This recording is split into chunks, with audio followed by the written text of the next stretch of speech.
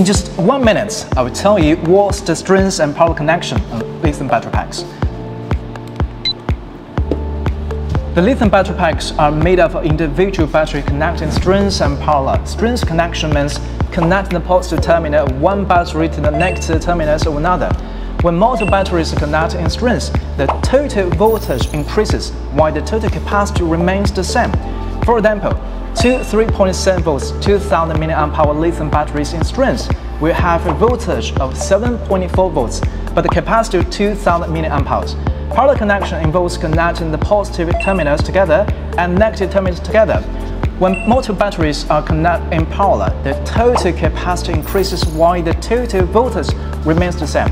For instance, two 3.7 volts 2000 mAh lithium battery in parallel will still have a voltage of 3.7 volts, but the capacity will increase to 40,000 amperes. In summary, strength connecting increases voltage and power connections increase capacity. Different voltage and capacities used to meet the needs of various electric devices.